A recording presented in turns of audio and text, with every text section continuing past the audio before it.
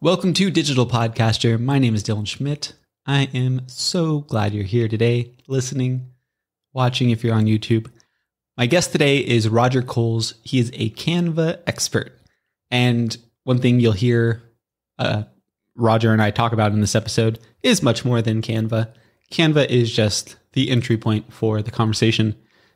Roger he knows everything Canva. And one thing I find interesting about Canva is the separation, we'll say, between people that are graphic designers or, they think that Canva maybe isn't like this powerful tool. And I've been on the side of like, I'm not sure if I should dive in learning Adobe or things like that. And when Canva came along, it was like, I don't need to learn those things because Canva makes everything accessible and easy. And what I found fascinating through my discussion with Roger is he actually started out with Adobe and things like that and then moved to Canva. So I find it interesting how he went from this powerful beast of a program and how it then transitioned to Canva. But my conversation is super in-depth with Roger, and I think you're going to really enjoy it. So here is my conversation with Canva expert Roger Coles.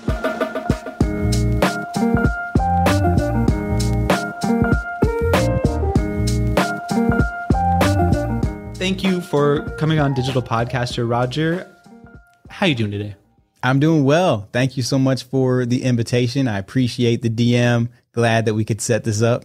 I'm super glad too. And if you're just listening, you won't be able to see this, but if you're watching, Roger has an awesome background. I have to ask, is that a baseball next? It is. Yeah. This baseball is signed by Darryl Strawberry. Yes. And so I had a chance to hang out with him at a couple events. And so we run in some of the same circles, and that was just like one of the events. He was giving out all these baseballs. I was like, let me get one of those. Yeah. Darryl Strawberry. There was an awesome, I think it was an ESPN documentary about him. It was 2020. I feel like during like the pandemic times, but it might've been right before that. Did you see that? It was, I didn't see it. Darryl Strawberry. Who's the other player that was like good friends with him? I'm blanking. No, oh my gosh. I'm like a baseball nut and I'm just blanking on that. Okay. And it's going to plague me until I look it up after this. Darryl Strawberry and there's one more guy. But it was the two of them, and they're capturing their story was just so fascinating. Like they were such icons of the time. Like that was like before TikTokers. There was right. there was baseball players. His story is just crazy. So much that he's gone through and the growth that has happened since his career has ended in baseball. I really admire him. He's a great man. Yeah, he's incredible. Besides baseball, I really reached out to you and wanted to chat because you are a Canva expert. And that's what they say. That's what they tell me. That's what they call it. And one thing I love about Canva is, well, a lot of things I love about it. One is the development of Canva. It seems like I think I've been using it since the early stages and watching it grow and become this full-fledged tool. Yeah. I know at one point it was kind of this tool that was, I don't know, it just seemed like you were cheating in a way of using it. That's like my perception of it because I'm not Adobe qualified, all that. I know how to get around on it, but I've always felt it to be super bloated for like just getting from point A to B. And Canva stepped in and made it super easy and accessible to just get something done. Yeah. And so I always kind of found it to be the tool that everyone needed because I know Adobe Photoshop, I know Adobe Illustrator, all these things. And with Canva, it just made everything easier. Do you have what's your background in really? Yeah. So my story is a little bit of a hodgepodge. So I actually went to school and initially was studying sport management. And then while I was there, I changed my degree and I graduated with a degree in religion. And then I ended up being a youth pastor for many years, which is where I learned design. So in youth ministry, you need like registration forms and you need all this kind of stuff. And so we were just doing that all in-house. So the guy who brought me on, initially I was just an intern. He showed me a few things in Photoshop and I jumped right into it. And I was like, before long, I was teaching him how to do things. And then that was around the time where MySpace was around. Yeah. And so I started digging into a little bit of like customizing my MySpace page. So a little bit of coding and things like that. And so I learned some basic HTML and started building websites. So like graphic design, web design, all kind of started to come in handy. And so I was using that within that setting to help the church, to help the youth ministry. And then I, before long, started to have people ask me to do side projects. And so I started doing that kind of work and logo design. So a lot of it was completely self-taught with YouTube, Google, just anything I could find. I would literally just Google like grunge poster tutorial Photoshop. And the things I would learn in that, you'd pick up Photoshop shortcuts. You'd pick up how to use textures. You'd pick up how to use just all the different tools within Photoshop. And then there was a site called Creative Live. I'm not sure if it's still, if that's what it is. I think they just actually sold to something. I think Chase Jarvis is the owner. Yeah. Yeah. So I would literally like get on there. You could see a whole calendar of when they were going to be doing trainings and tutorials. And I would set my calendar to just say, that's what I'm doing that day from, noon to 3. I'm just going to learn how to do different things in Photoshop or Illustrator or whatever. So I was definitely I came up in the Adobe world. Yeah. And then Canva got introduced to me, and then I just was like, I'm in love. Yeah. Which is fascinating because Photoshop is obviously this robust program that can do absolutely anything. What made you drawn to the simplicity? It seems to me like, and I don't really know Photoshop that well, despite what my resume says. I'm just kidding. And Excel while we're at it, I'll be honest. But what drew you to Canva it just seems like a step back, I guess, for someone that knows Canva but doesn't know Photoshop as well. Right. Yeah, I think what happened is I would work with many clients who would want small changes in whatever I would design for them, or it was something that they were going to need on a weekly basis. If they had a podcast or something like that and they wanted to swap out who the guest was, or they wanted to change the episode title, you don't want to have to constantly come back to your graphic designer and ask them for, hey, can you just change the name and just the photo? So I was like, let me just dabble with Canva because they're not going to learn Photoshop. Because I could give them the PSD files, but they're not going to know what to do with it. But Canva is a little bit more intuitive. And so if I can just give them the Canva template, they can make those tweaks. So really it became more about helping my clients and about saving me time. Because how do you even invoice for something like that? Like someone wants you to do something that will take you 2 minutes to do. Are you going to invoice them for that? No. I mean, it just feels a little shady. Because some people have a minimum of like an hour of work. I'm not going to charge you for an hour if it took me 2 minutes to do. There's and some so I just that's like, you charge. I just felt bad doing that. They're like, you charge full price for this, and it's like it doesn't feel right. Yeah, I'm like, I'm not going to track my time for something so small. So really, it was born more out of just the desire to help clients and make it easy for them.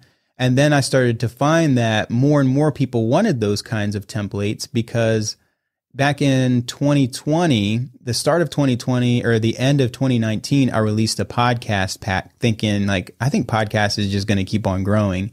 No. And I released it on Creative. Yeah. As I'm talking to on a podcast. So I released it on Creative Market and it exploded. Like I had so many sales from that product that I was like, wow, there really is like power in being able to give accessible templates for people, especially within a specific industry like this. And so I started dabbling more with creating templates, not just for clients, but more general templates like podcasting or real estate that people would be able to modify and not have to source that to a designer if they didn't have the budget for it. Of course, like I'm in that world, so like, of course, pay me. But then I also started to feel bad for those small businesses that just don't have the budget for that, but they still need their business to stand out and look good. So as they're growing their business until they can get to a point to pay someone to do some custom work for them, these are really good solutions. Yeah, that's wonderful. There's so much great stuff you said right there. So one thing I have to tell you is like, I'm weird, Roger. Like okay. I scroll Creative Market like people watch Netflix. I'm not a big TV watcher, but I just love scrolling Creative Market because the inspiration on there. And like, I'll add so much stuff to my cart. I'll buy a couple of things, but I'll just be adding stuff to my cart because it feels like I get a good pulse on like the design and things like that. So are you still selling templates on Creative Market? Yeah, I haven't really put anything new up in the last couple of months, but it's actually a part. On there yeah, I'm still on there, so I'm still earning, and it's part of my over the next. I do my years in 12-week increments, so it's basically quarterly. But I try not to think about like in December I want to be doing this. I'm just like these are the things I want to accomplish in the next 12 weeks. So during these 12 weeks, it is my goal to release 10 digital products that I will put on Creative Market. And most of it is just that I don't even know how many templates I have on my Canva profile, just being able to tweak those and turn them into a product so I can put them on Creative Market for people who don't want to subscribe to Canva Pro, because a lot of my templates, most of my templates are Canva Pro. So if you have a Pro membership, you can use them. If you don't, then you're not really going to be able to use them. Or sometimes you have to pay for that. So what are the hesitancies of, I use Canva every day. What are the, like, and, but I see people will comment, oh, this is for pro users only. I understand money is a, like, it's not, not everyone can afford everything. But to me, Canva has been one of those things. It's like currently, as of this recording, I believe it's $12.99, $12.95 a month. And to me, it's one of those like, take my money. I would cancel many other subscriptions before I give up Canva Pro. But do you see like what the common objections to someone upgrading to Canva Pro is? Yeah, I think that some of it is just the price point. I know it doesn't seem like much, but I remember that being something back in the day that before I got Canva Pro, I just used the free version of Canva for as long as I could. And then I just started seeing some of the benefits of, obviously, like background remover is a big one, but then unlimited folders is another big one for me. But for someone like my wife who is going to use it a little bit here and there for her business, she's like, I don't really need access to all of that stuff. I just need to be able to like whip up a template. And there are so many great Canva creators that have joined the creator program that are creating free templates that we're starting to see some people going, I don't know, should I just stick with free or should I upgrade to pro? My recommendation is always do pro if you can, because there are so many, you get access not only to more templates, but more photos, to audio, to all of the different features like background remover, unlimited folders, a full on brand kit. You can actually create multiple brand kits now. So there's so many benefits to pro that I highly recommend it. But I also remember being in a place where $12.99 felt like it's just one more thing. Is it something that I really, really need? Yeah. And then it got to a point where, yes, it became a necessity. And I was like, it just makes sense for me to pull the trigger and go ahead and grab this subscription. Yeah. And I think you get something like 5 seats. If you have a pro membership, then I think you can give 5 seats included in that too. So if you wanted to add somebody, you could add them, I think, and they could use the benefits of pro.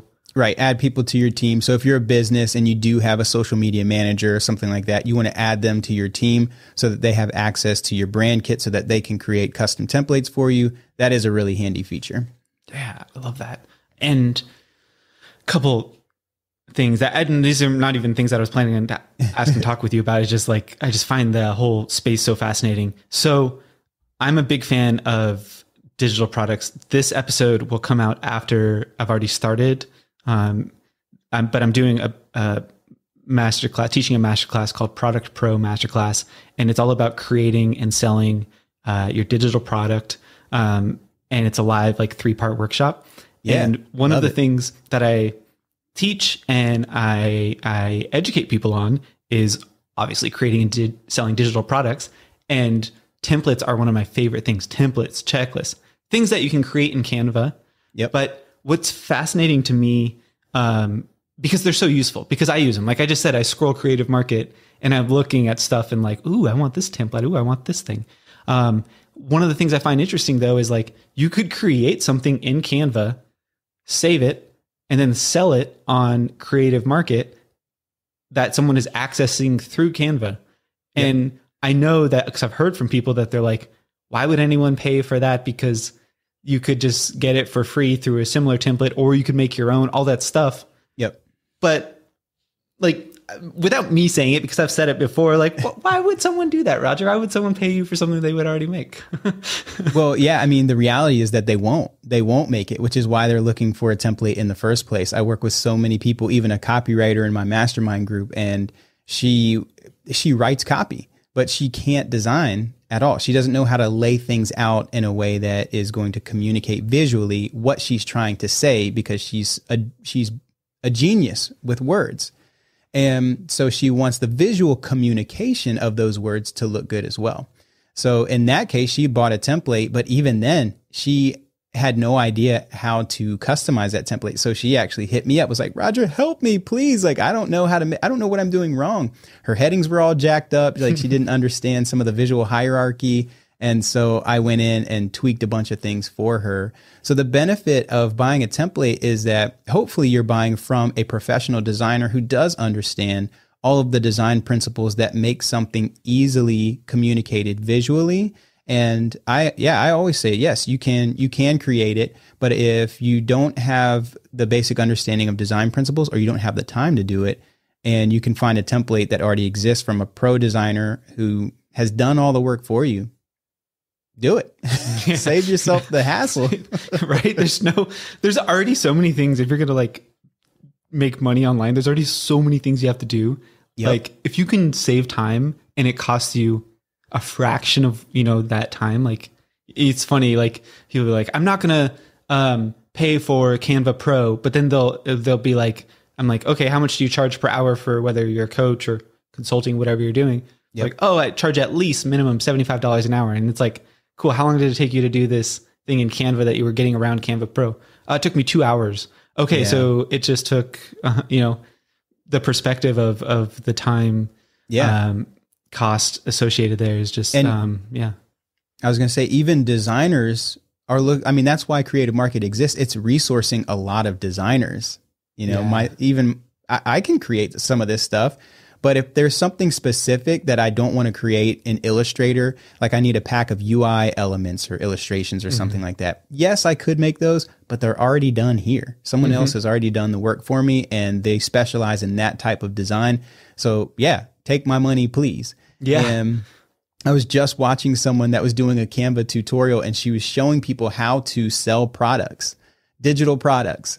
And so she has her Canva open, and I can see in the left toolbar, you can always see like recently used. Yeah. And there's 2 of my templates that were recently used by her, because those 2 templates were product mockups. So she could literally take the templates that she makes, the social media posts, and click and drag them into the mockups that I've created. So here's someone teaching you how to sell your own digital templates using the digital template mockup. Not selling your stuff though, right? What's that? Not selling your... No, not selling my stuff, cool. But it helped her to save time as she was packaging up her products to be able to use a mock-up template that I had created. That's so genius. Yeah. And it's not like sneaky too. And that's the thing, like, I know someone out there listening is thinking like, that doesn't sound ethical or something like that. But it actually, it is still, and in my opinion, it's totally cool, because, it's not like you're selling something it's not.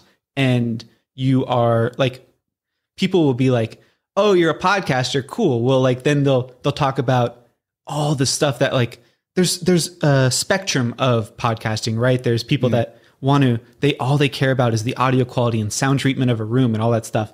And my whole thing is, it's a conversation. If you can hear it clearly, cool. More of the time should be spent on marketing, AKA growing your show, so you actually have listeners.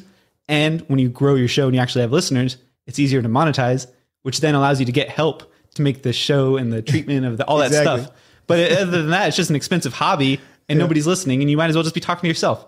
Right. And so it's like, but yeah, when you do all that, you got to get help, and getting help through templates is one way of doing that, Yeah, 100%. I think the main thing with digital products, and this is something that we're seeing a lot in the industry within Canva is really cracking down on this. So if you're looking at getting into this kind of a work, if you're listening or watching, just be mindful of the terms and conditions that Canva has in place, because they are cracking down on this kind of stuff. Etsy is rampant with a lot of people who just take a template from Canva and maybe change a color, change an image, and then sell it. That's actually outside of the terms of service. You're not able to just take a template from Canva. So my encouragement is always like, if you're going to sell the work, if it's going to be a sold Instagram post, for instance, use a blank canvas. Start with a blank canvas, create whatever it is that you need for your audience, and then package it up and sell it. Yeah, thank you for saying that. That's a great thing to note. I also want to speak to the person that goes, there's so much templates already in Canva that they go, why would I pay for them when there's already all these things? Yeah. I will say, and I'm not a Canva seller. I do have a product that has Canva templates that I made in it. So I guess I do sell templates, but not as directly, because it's part of a podcast thing.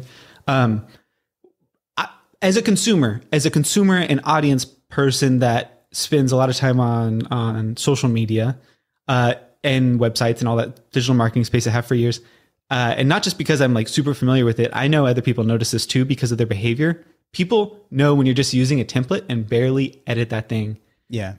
It's so obvious. Like and I'm saying this is like not the expert like you, but I'm just saying that everyone who's like, there's already so many templates. It's so obvious when it's a Canva template and you just change one color versus going on Creative Market and getting a template. It is so night and day difference. And your audience goes, wow, this is incredible.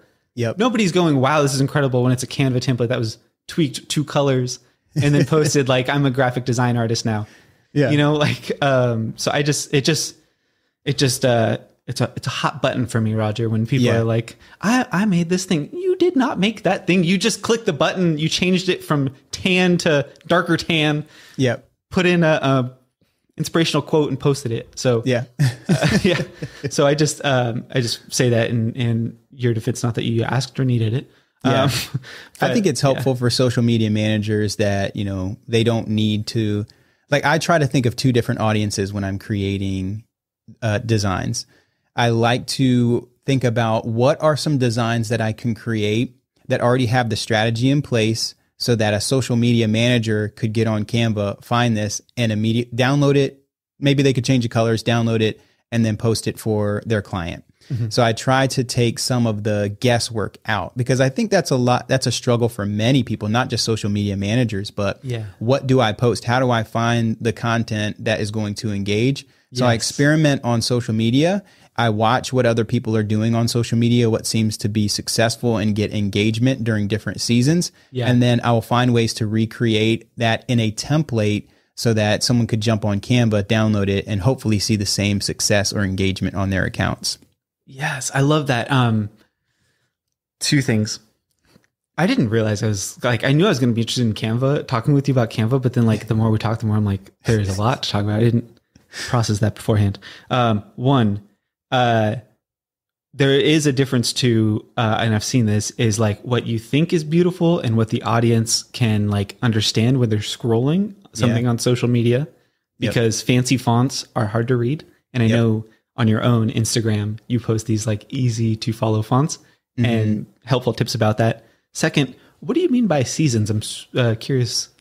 So just different trends. So I'm watching, it was, who knows at what point your listener is going to hear this. It's going to become very outdated if it's years into the future.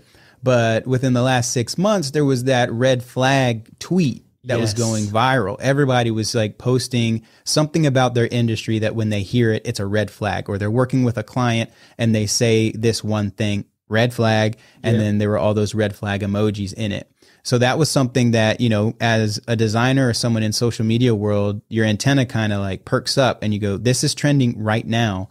How can I resource someone who may not be able to do this on their own? Or maybe they don't care about getting on Twitter and typing it and hitting post and then screenshotting it.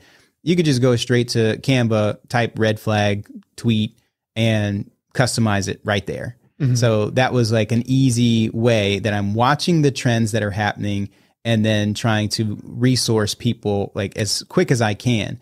because that trend is going to fade. You know, Yeah.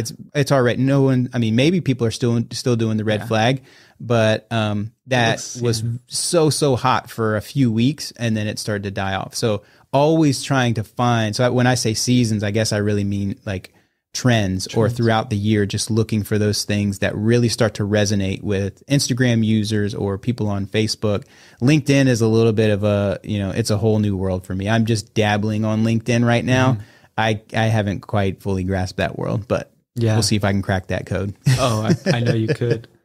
I know you could. I think of it, LinkedIn, their UI gives me anxiety. It's just like clicking. It reminds me of Facebook. Well, Facebook too, I guess, because it's always notifications. It's like everything you've missed in the world. But LinkedIn to me does the same. It's like, and then the bots are like crazy high. I'm always getting messages. Hey, Dylan, you didn't respond to my last message. I'm like, because it's a robot. Right. It's not a real message. Exactly. But I hear great things about organic reach and all that stuff on LinkedIn. I'm with you. I'm like still kind of going in there a little bit more hesitantly, I guess. But also about seasons, it kind of makes me wonder too, do you pay much attention to when it comes to colors and creating content around seasons? I do. I pay attention to the design trends. You know, of course, 2022 rolls around and everybody's talking about these are the design trends you're going to see this year, fluorescent color palettes and stuff like that. Is that what they're saying? That's one of the trends. I think later released their design trends, and that was one of the things that they talked about. So real vibrant, bold colors. But the thing that you have to keep in mind is, while that might be trending, if there's a brand who has invested all of this money into their colors and logo, brand assets, they're not just going to change everything up and all of a sudden have like vibrant, bold colors, because it's not on brand for them. So but if they're creating their brand this year, and they're paying attention to those design trends, you know, of course, my advice would be like, try to think long-term, not just like, you can always rebrand, but if you get caught up in a trend that's only going to last for 3 months, then you're going to have to rebrand every 3 months. You don't really want to do that. So so I pay attention to those kinds of things, and I'll experiment with them too, to see if this is something that really is resonating with people, and, you know, in a different season. So neutral colors are, it seems like people gravitate towards that simply because even though in Canva you can customize everything, you can customize the colors and the fonts, but sometimes people just can't see their brand in those colors, even though they could change them. And so the neutral stuff gives people a little bit more space in their minds to see how they can transform it. If I show you something that's like maybe a light tan or beige color, or I show you something that's bright neon green, that might feel a little just way too out there for your brand. And you're not even going to open the template because you can't see yourself in the template. So it's all an experiment of just trying different things. And there are different brands that like their whole vibe is vibrant and bold and colorful. So they are going to want those kinds of color palettes. So yeah, that makes sense. And it's interesting because, I guess someone like it's different for a company, in some ways when they have that, but like as say maybe a solo person like myself, the colors that I choose are pretty close to the colors that I wear.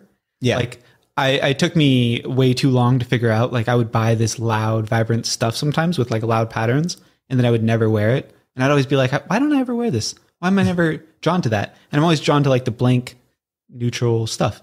And then finally I was like, oh, that's because that's not like, it's just not me. That's just like, I like it as an art piece, but like actually wearing it and living it doesn't really fit with how I want to express myself to the world. And I think there seems to be something to be said about that in the content as well too. It's kind of like, does that mash? Is that the right, you know, color for the mood that you're trying to convey, you know? Because fluorescent colors seem quite loud compared to just a tan background or something. Right. Yeah. And you know, everything like the colors should match the brand voice. So, you know, if you're, and that's where brand strategists really come in handy, working with someone who understands that or can kind of draw out of you those things that you don't even know.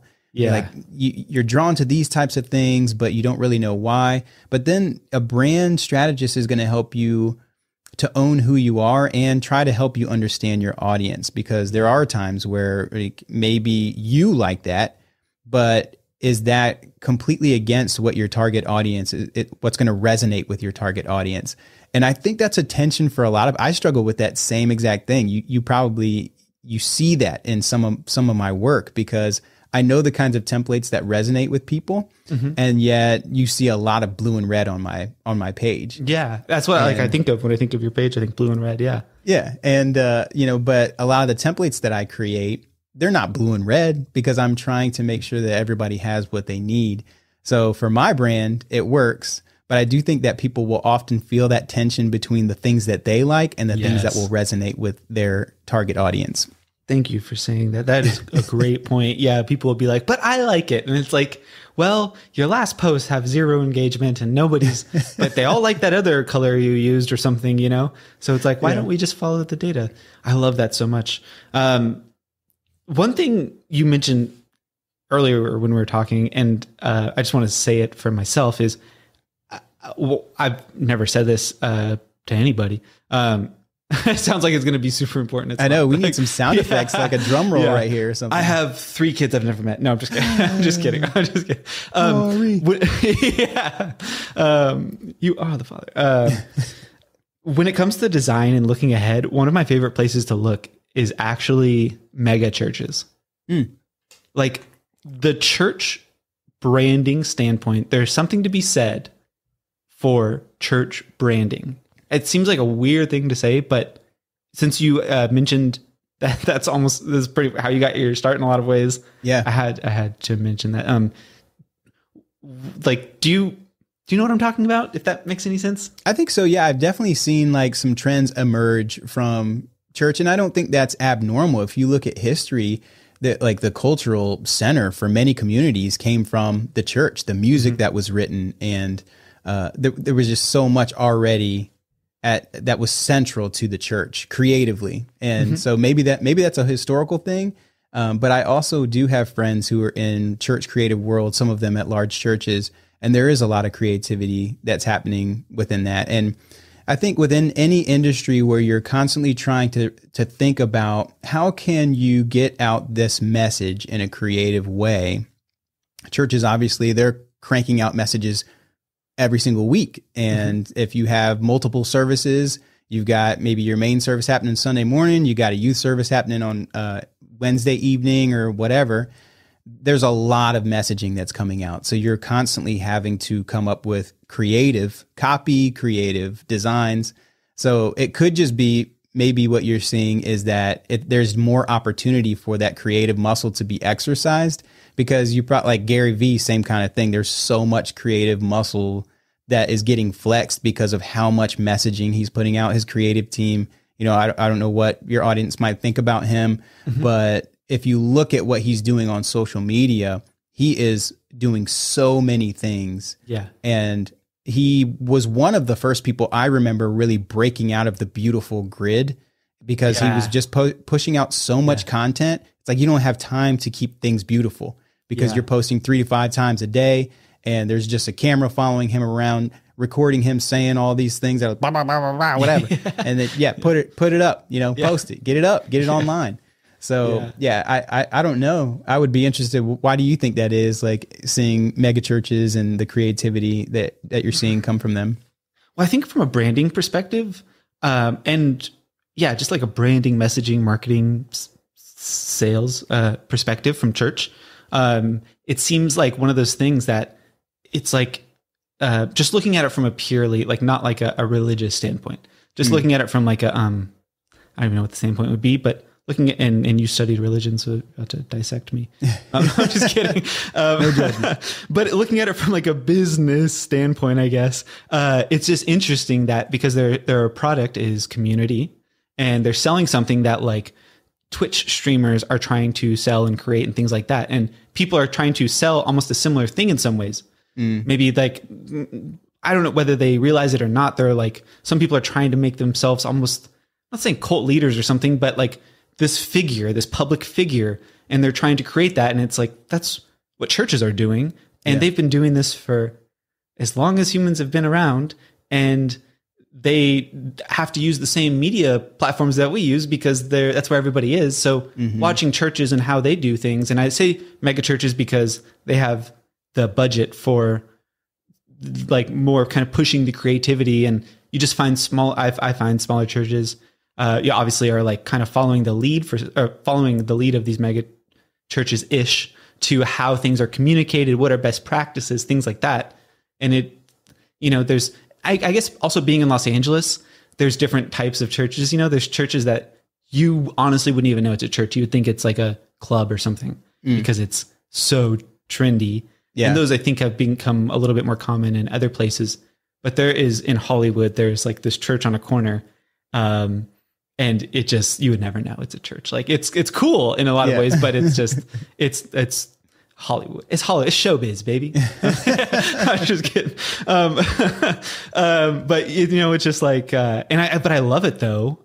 Looking at the branding of it, the colors, the way, and it's similar to, in a way, like I'm not comparing the message of what's happening at a church to a podcast by any means, because it's there's a different end result.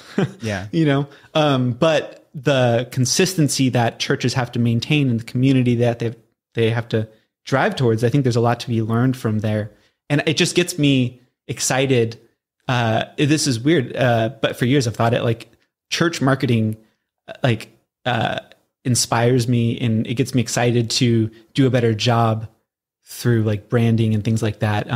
Just because you're able to market a message that is not new to anybody. There's no new message that's going to be at church that's like, all right, other than riffing on the current events with like a lens of the past. Right. But it's not like, it's like, oh, we just got a new religious update. I mean, yes, in a way, because your community, I know there's like way more depth to it than breaking it down. You know what I mean? But it's not like there's a new iPhone or something where it's like, we're marketing around this thing. Yeah. And we're going to pass around the tithing plate now. If just kidding. Every service, twice a service. Yeah. But so that's, I don't know. Good thoughts. So yeah. It's just, you're the perfect person to talk to about that. So I'm going to go off on this and then look up Hillsong and be like, what's Hillsong up to? Every now and then I'll check in. Yeah. Yeah. But and the music and the just branding, all that good stuff. Okay. So one of the things I really wanted to ask you, and we just have a little bit of time left, is what are some of the common mistakes you see people who are trying to do it on their own versus obviously what you create in your templates, but the common mistakes that they might not be aware of when they're creating something, let's say for social media? Yeah. Yeah. So, if I'll give you two answers here. So if you are using a Canva template, one of the mistakes that I see people make is that if they have not already set up their brand kit, it's going to take them a lot more time. And those things that they're posting on social media may not be consistent with their brand. So step one, set up your brand kit. Even if you're on a free version of Canva, you can set up your brand kit, but you only get like 3 colors. And I'm not sure if you're able to upload fonts. I think that you would have to have a pro account to upload fonts that are outside of Canva's font library. So setting up your brand kit would be the very first thing that I would recommend. And then using the styles tab once you open up a template so that you can find your brand kit and customize those colors. That would be the first thing. The other mistakes that I see outside of if you're going to use a template would be people tend to use too many fonts. So limit your fonts to 2 to 3 fonts, and don't make those 2 to 3 fonts all really out there. We're not using wingdings. We're not using like 3 different script fonts. Like, think about legibility on social media, because you really only have a second or less to hook someone in. And if they can't read what is on your graphic, then they're going to immediately swipe on by. They're just going to keep on scrolling. So 2 to 3 fonts, and less is more. I know that when you're posting something, I used to work with a radio station, and they would want all of these details to go in the graphic. Hey, Roger, we want you to do this, and these are all the details. And I was like, all these details will not fit in a 1080 by 1080 Instagram post. So what are the most important things that people need to know? Let's think about like what the hook is. What's the thing that's going to be visual hierarchy? What's going to be the biggest thing that people need to see that's going to hook them in for why they should read 2 or 3 other lines of text that are on this image?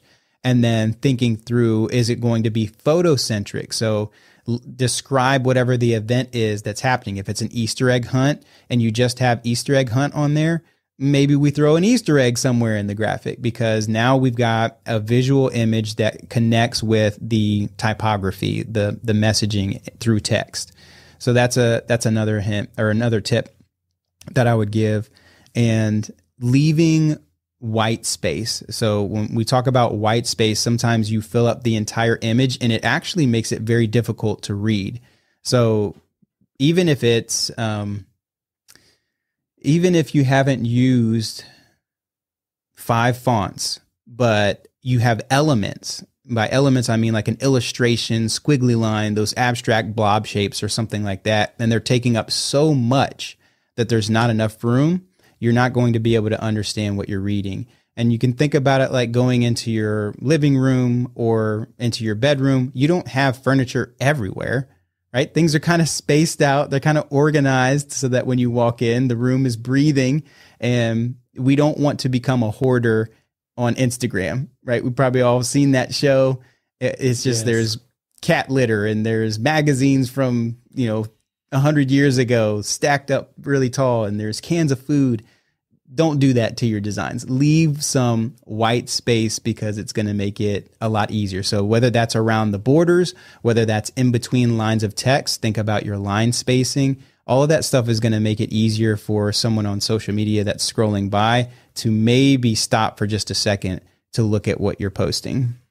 And would you say the little texture around the edges or around the things? Because I know people, especially on Canva, it seems, where they'll be like, I added these little asterisk looking things, little squiggly lines, little blobs, things like that. Would you say that even if they reduce the transparency, they do or don't, I guess, does that affect the white space? Yeah, I mean, anything that's in there, transparent or not, if it's taking up visual space, it's taking up visual space. So I usually will design something and then at the end go, is there anything here that doesn't need to be here? Because sometimes being more minimalist, being more simplistic is actually going to be better. So So let that be the final step of your design. What is here that should not be here, or that does not need to be here? That's huge. And that's honestly the most important thing. If you take one thing away from this conversation, I mean, you look at someone like, everyone goes, I want to look like Apple's branding or something, and then it's like, you look at Apple's and it's like a lot of white space, they took away everything and just left an Apple. Awesome. Well, thank you so much for joining me today, Roger. It's been a lot of learning, and I didn't know I had so much interest in Canva, but, I knew, but it's not like you can talk to people about their passion for Canva so often. How are you working with people currently? What's that look like? So there's a couple different ways that I'm working with people. One obviously is like my Canva profile. So you can go to canva.com/my social designer. And I literally have lost count of how many templates that I have there, but there's well over, I think, 600 right now. And there's carousel templates. What's that? These are ones you can purchase?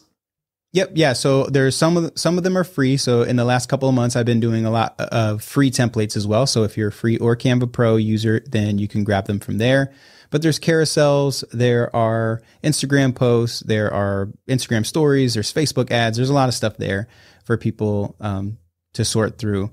And then the second way would be custom templates. So the best way to hit me up there is you can go through my website, but I'm having a lot of people just DM me on Instagram at my social designer for custom work, custom templates. So if they get in Canva and they're like, I don't want to have things that everybody else has, I want something custom for my brand, then that's something that I offer as well.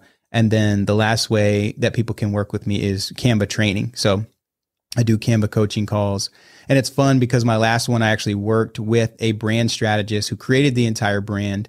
And they said, we want our client to understand how to use the brand that we've created for them to create templates in Canva that are on brand, because we all know the horror of creating something for a client. And then you go back a month later and you're like, what have you done? My beautiful baby is destroyed. Yeah. And so that was a really cool conversation, really cool coaching call, because she's on the call with me, the client is on the call, and he's starting to see how all of this can come together to take the branding that they've created for him and how he can customize these templates to fit with that new branding. So those are the 3 ways. And if you want Canva coaching, then there's a link in my bio on Instagram at My Social Designer that you can click on and book directly through there.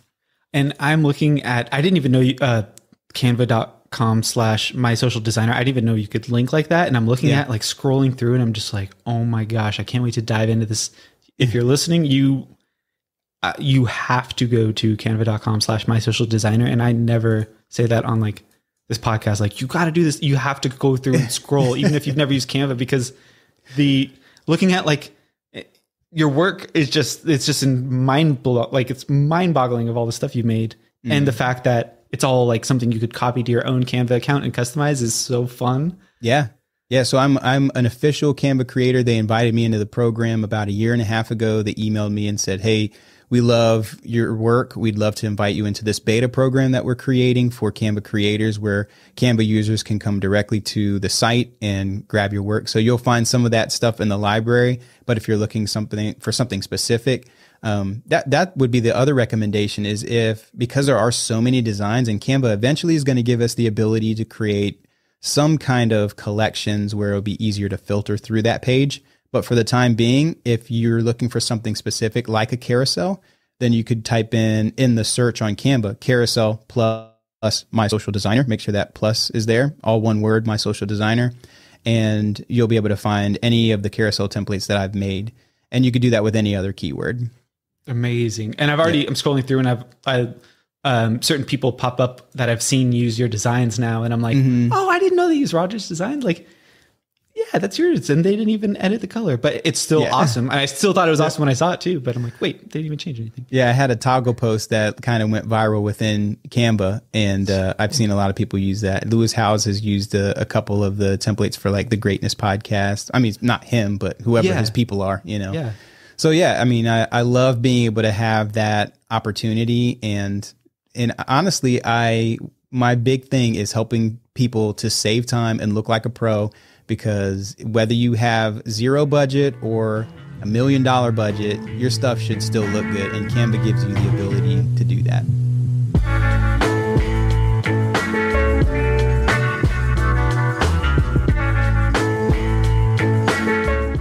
Thank you again, Roger, for coming on the podcast today and speaking with me. I'm going to, of course, link everything Roger in the show notes. You got to follow him on Instagram. And I mean it when you say you got to check out that Canva link, because the amount of designs, you'll probably see the designs on there and go, wow, I didn't know Roger designed that, because you've probably seen it around social media on Facebook, Pinterest, any social media site. It's really cool. So I think this is one of those episodes that in a few years going to look back on and be like, wow, that was really cool. I was able to chat with Roger.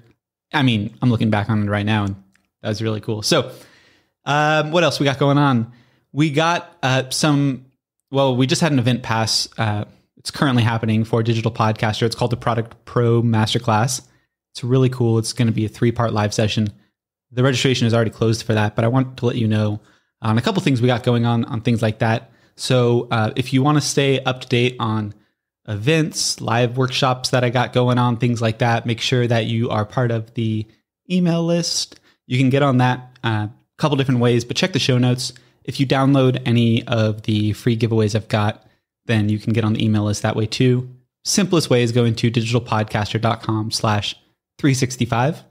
And you can get on there, notifications, weekly newsletters. I try to add value to the newsletter that way too. But yeah, I hope you're doing well. I hope your 2022 is off to a great start so far. And I'll talk to you soon.